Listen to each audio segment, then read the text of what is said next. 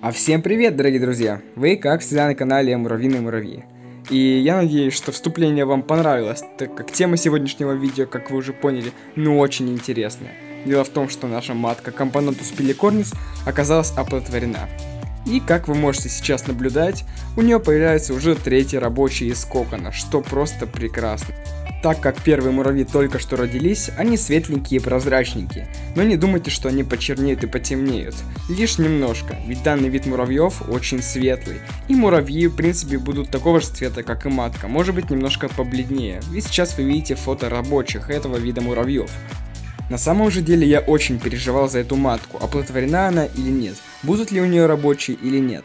Так как вторая матка Camponotus Pilicornis до сих пор не сбросила крылья и так и бегает неоплодотворенная по пробирке, у меня, в общем-то, надежды практически на эту матку не было. Но все-таки после того, как личинки начали развиваться, я, в общем-то, немножко обрадовался и стал ждать конечного результата, который меня безумно обрадовал.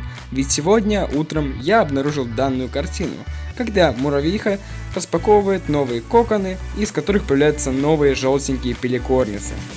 Муравьи на самом деле очень красивые, и мне они нравятся гораздо больше, допустим, туркестанусов, у которых матка бледнее, не такая насыщенная и красивая, ну и рабочие также менее насыщенные, чем у самих пиликорнисов.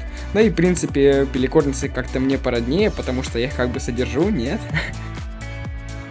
В общем, шутки в сторону, но посмотрим, что же будет с этой колонией дальше.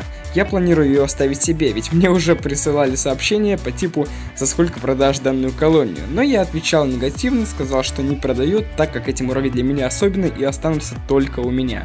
Ну и в общем-то, где же они будут жить, спросите вы? А дело в том, что я поселю их, скорее всего, в формикарий Кристалл L2.0, в котором раньше жили Messor Structor. Так как формикарий сам по себе очень прозрачный, а муравьи такие также прозрачненькие и желтые, насыщенные, я думаю, наблюдать за этим видом муравьев в такой ферме будет одно удовольствие. Также главная особенность данной колонии в том, что матка с крылом. Понимаете, она не полностью сбросила крылья, а осталась с одним крылом, которое прям очень приукрашает картину самой колонии и в принципе матку также очень сильно преображает.